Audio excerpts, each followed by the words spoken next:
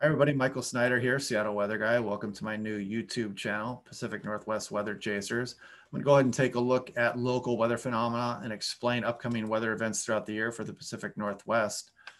Today, we're going to talk about the upcoming extreme heat wave for the Pacific Northwest. And these are usually brought on by West Coast thermal troughs. And as you can see here, the development of the ridge is evident on the water vapor loop here as it spins through British Columbia and Western Washington.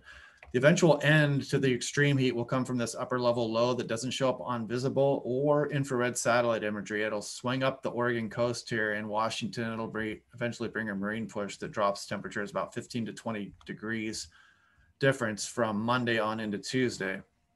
Eastern Washington, Oregon, and BC won't be so lucky, but Western Washington and Oregon will get a break starting at about Tuesday. A relative break at that. They're still going to get upper 80s, maybe even close to 90 degrees on Tuesday. So we'll have to see how that plays out. But let's go ahead and take a look at what a thermal trough is. So basically, it's the result of offshore flow and a strong ridging aloft. You'll get this air that kind of moves over the Rockies, over the Cascades, compresses and heats as it goes into Western Washington and causes a low pressure, basically a thermal low. And you can see it's a pretty subtle feature.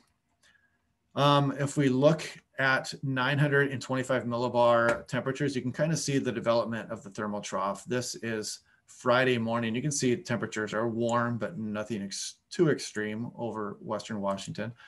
You can kind of see that heat building to the south, and it comes up over Eastern Washington by tomorrow afternoon. Still not quite as extreme as we're going to see here. As you see, we're getting into Saturday. We're about 30 C at 2,500 feet. Pretty impressive. We're up around 88 degrees there at 2,500 feet on Saturday afternoon. Pretty extreme.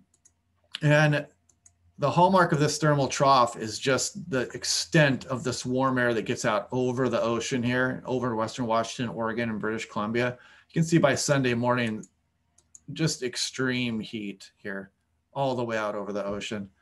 A really good indicator of a thermal trough there. And as we go on into Monday, you can see the cooling that starts to begin there on the Oregon coast. This is usually how a thermal trough, the heat for Western Washington and Oregon comes to an end. That marine push will work its way up eventually. It's going to be close for Western Oregon. It will still be pretty warm, downright hot. It's usually the case on the last day of a thermal trough. As before this slides over into Eastern Washington, the last day is usually the warmest. You can see 36 degrees at 925 millibars there. An exceptionally hot day in store on Monday for Seattle. As that thermal trough moves on into Eastern Washington, you can really see it there on Tuesday. Just extreme temperatures, but you can see Western Washington, Oregon do get a break. And again, we're looking at a relative break. We're still looking at upper 80s, close to 90 degrees on Tuesday. So, but no relief in sight for eastern portions of the state. And let's go ahead and look at what we're expecting temperature-wise. So let's see if I can zoom in on this here. If we look at Saturday, you're up upper 90s. Sunday, low 100s, possibly breaking SeaTac's all-time record high of 104 degrees.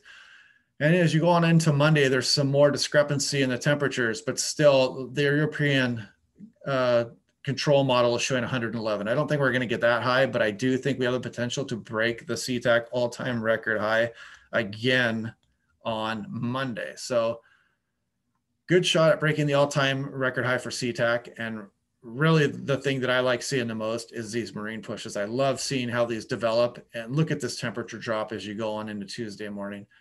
It's going to be fun to watch that. So that's a feature of the West Coast thermal trough. As it slides over the Cascades in Eastern Washington, we do usually get a good marine push.